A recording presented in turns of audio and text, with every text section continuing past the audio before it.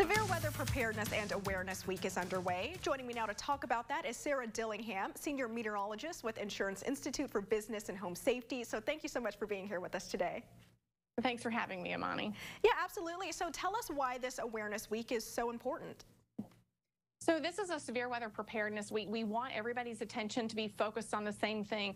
We know that certain parts of the country, severe weather can really impact you any time of the year, but this is the time where we can get everybody's minds on the same topic so that we can use these to hit on key mitigations that can make your home and business safer and more prepared before severe weather strikes this season.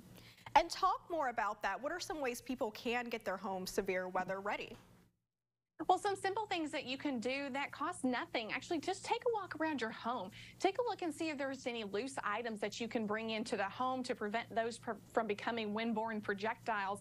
Also, take a look at some of those branches and trees around your home and see if there are any branches that are making you a little bit nervous, and maybe you're a tree that you've been meaning to cut down from time to time. Maybe get a licensed arborist to come out there and take a look at those, remove some of those for you. If there's some limbs that you can remove yourself and be safe, we recommend that you can do that, because again, that's something that can become windborne debris, potentially break windows, and then that allows wind to get into your home.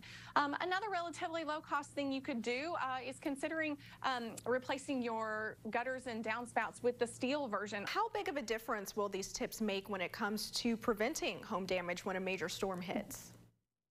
Well, as I mentioned, that garage door, we see that vulnerability so many times in low-end tornadoes, even that cause higher-end versions of damage, it seems like, but that is the entryway into the home.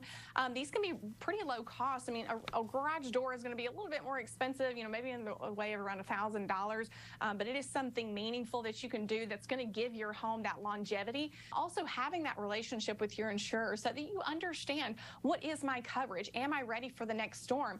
Do I have all of my items documented in case I need to make a claim? Then that's really going to make that claims process much easier in the long run and reduce that recovery time, hopefully, for your family. But these are a lot of different things that really are going to pay dividends in the long run by trying to help keep your home from seeing damage, and then if you do, unfortunately, helping to recover quickly.